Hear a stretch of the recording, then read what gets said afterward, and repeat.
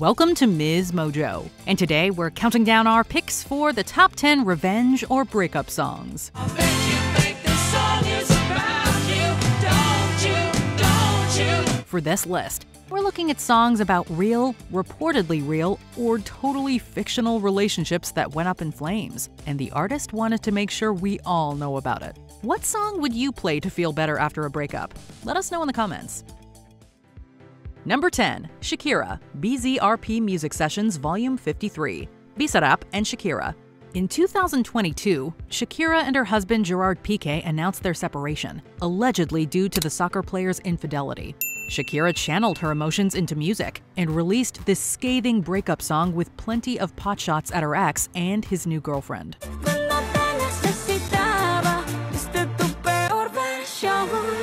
As well as hinting that his new girlfriend is a significant downgrade, she also references her former mother-in-law, the relentless media, and blames Piqué for her recent tax evasion scandal.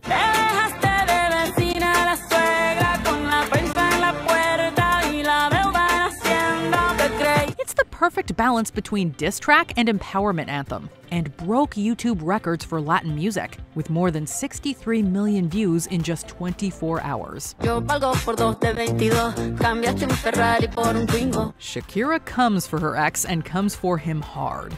It's savage, and we're here for it. Number 9. Since You've Been Gone, Kelly Clarkson. Does anyone else feel the rage bubbling inside them when the song begins? We started out friends. It was cool, but it was all pretend. We've been Kelly Clarkson stans since American Idol, but we adored her even more when she released this relatable thrashy banger about what happens when a good relationship turns bad. But since you've been gone, I can't breathe for the first time. Hearing her sing out her anger with such vigor and watching her trash an apartment in the music video is surprisingly cathartic. On the one hand, we feel the rage. On the other hand, she's celebrating the freedom of ending a soured relationship. How come I never hear you say, I just wanna be with you? This sentiment and the infectious rhythm made Since You've Been Gone a timeless classic. It also earned her several awards, including a Grammy. Stick that in your ex's face. You had to change, you blew it out of sight, out of mind. Number 8. Shout Out to My Ex, Little Mix. When Little Mix released this catchy post-breakup girl power anthem, we all side-eyed One Direction's Zayn Malik, who had recently called off his engagement to band member Perry Edwards. Shout out to my ex, you're really quite the man. You made my heart break and that made me who I am. The first verse, sung by Edwards, is filled with shade, like referencing the duration of the relationship and calling out how quickly the former lover moved on. Took so long, you said call it quits. Forget that, though I'm over it. The group has all but denied these speculations. Edwards even claimed that since so many breakup songs are sad, they just want to release something empowering. Guess I should say thank you for the hate and the tattoos, so baby, I'm cool, by the way. The song is a perfect reminder that life and love are filled with learning experiences, and you should always strive to live it to the fullest. Plus, did we mention it's a tune? Well, I'm all the way up, I swear you'll never bring me down. Number 7. Love Yourself, Justin Bieber.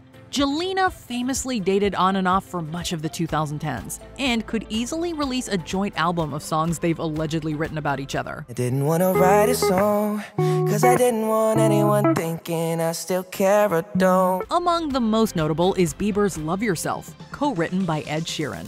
Some fans speculated that the title was inspired by Gomez's tattoo, which reads "Love Yourself First" in Arabic.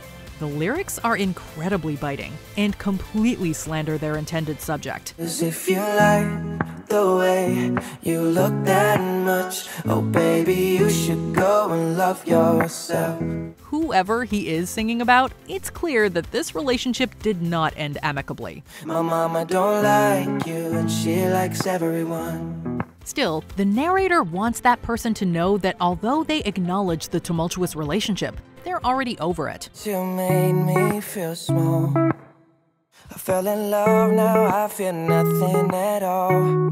In 2019, Gomez seemingly responded, declaring that she needed to lose you to love me. I needed to lose you to find me. Number 6, Cry Me a River, Justin Timberlake. Did Justin Timberlake talk about Britney during the Cry Me a River process? Yes. Justin Timberlake and Britney Spears were the it couple of the late 90s and early 2000s pop music scene. They broke up in 2002, the same year Timberlake released this song about getting cheated on and wanting revenge.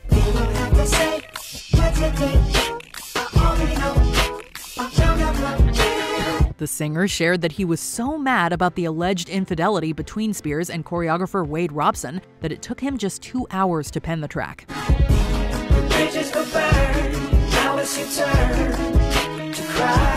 There's even a Britney lookalike in the music video, as if we needed more convincing.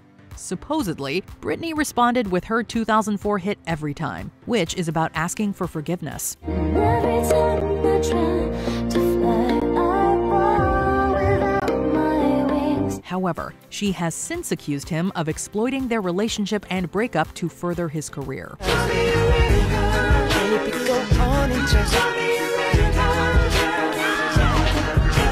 Number 5, Flowers, Miley Cyrus. In 2019, Cyrus released Slide Away, a somber reflection on her split from Liam Hemsworth. Once upon a time it was made for us. Woke up one day and it turned to dust. However, her 2023 jam Flowers put a more upbeat spin on the situation while celebrating self-love and self-care. I can buy myself flowers. Write my name in the sand. It's also filled with Easter eggs, from a possible reference to the 2018 Woolsey fire that burned down their home, Till we weren't. Built a home and watched it burn. to shooting the music video in the house where Hemsworth allegedly cheated on her. Also, she released it on his 33rd birthday. Now that's pretty savage. The song also seems to sample another iconic breakup song in I Will Survive by Gloria Gaynor, which shares a similar message. Just turn around now, 'cause you're not welcome anymore. Flowers is a major earworm and so brilliant. It's essentially a masterclass in breakup songs. Yeah, I can love me better than you can. Number 4, So What? Pink. Sometimes after a breakup, we have a strong desire to be petty AF. I guess I just lost my husband. I don't know where he went. Usually, a little voice in our heads will talk us out of it. But this song proves that sometimes pettiness is the most freeing outlet. Okay, we don't condone following Pink's example to a T, but you get what we mean. And guess what? I'm having more fun. So What, co-penned by Pink, Shellback, and Max Martin, was inspired by the singer's separation from former ex Carrie Hart. He even stars in the music video since they were already back together by the time of its release. You weren't there. You never were. You wanted all, but that's not fair. Still, it's a cheeky, irreverent number about proving that you don't need that person to live your best life. So what? I'm still a rock star. I got my rock moves and I don't need you. Number 3, You Oughta Know, Alanis Morissette. Since its release in the mid-90s, fans have speculated who this song might be about. And every time you speak her name, don't you know how you told me all the words till you die? Names like Ryan Reynolds, Matt LeBlanc, Leslie Howe, and Mike Peluso have all been thrown into the mix. More than one person has taken credit for it. And I'm thinking, I don't know if you want to take credit for being the person I wrote You Oughta Know. Right. However, Full House actor Dave Coulier thinks You Oughta Know that it might be about him, since she released it not long after they broke up. He doesn't seem to know for sure, but he's revealed that he can hear aspects of their relationship reflected in the song's lyrics. I'm here to remind you of the mess you left when you went away. Meanwhile, Morissette has no plans to spill the beans on the track's intended subject. Going to take credit for a song where I'm singing about someone being a douche or an asshole. You might not want to. Right. Yeah, you might not want to say, "Hey, that's me." Yeah, right. Still, this is a great song to listen to when you're particularly enraged and need to let it all out. Number 2, much of Taylor Swift's discography, Taylor Swift. T Swift is no stranger to heartbreak. she famously channels her emotions into music, giving us a plethora of relatable heartache songs. From the peppy "We Are Never Ever Getting Back Together," the edgier "I Knew You Were Trouble," to the rockier "Would've, Could've, Should've," and countless others, there are too many unforgettable options to choose just one.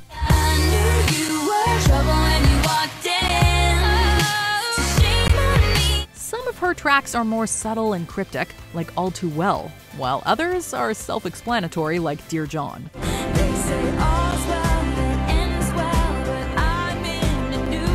You can find a Tay-Tay song for every emotion you've ever felt while going through or healing from a breakup. Incidentally, it's rumored that she may be the subject of John Mayer's Paper Doll and the Jonas Brothers' Paranoid. Before we unveil our top pick, here are some honorable mentions. Irreplaceable, Beyoncé. This track is irreplaceable in our post-breakup empowerment playlist. To the left, everything you own in the box to the left. Before He Cheats, Carrie Underwood. Cheaters suck, but we don't commend property damage, however compelling this song is. I dug my key into the side of this pretty little souped-up four-wheel drive. Triggered, Freestyle, Janae Aiko. Aiko released the song shortly after her breakup with Big Sean. Trying my hardest not to disrespect you. After what you did, man, what you expected. Rolling in the Deep, Adele. Inspired by the end of her first real relationship. I can't help feeling we could have had it better. Perfect Illusion, Lady Gaga. Reportedly about her ex-fiancé Taylor Kinney.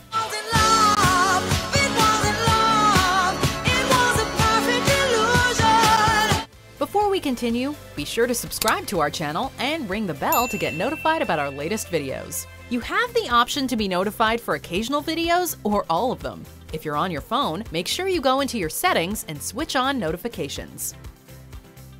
Number 1, You're So Vain, Carly Simon. Which of Simon's exes is so vain they probably think this song is about them? Could it have been Mick Jagger? Perhaps James Taylor? You're so vain. You probably think this song is about you. Or maybe it was David Cassidy or David Bowie. For decades, she's been teasing us with little hints here and there, but she's still not ready to spill the tea entirely.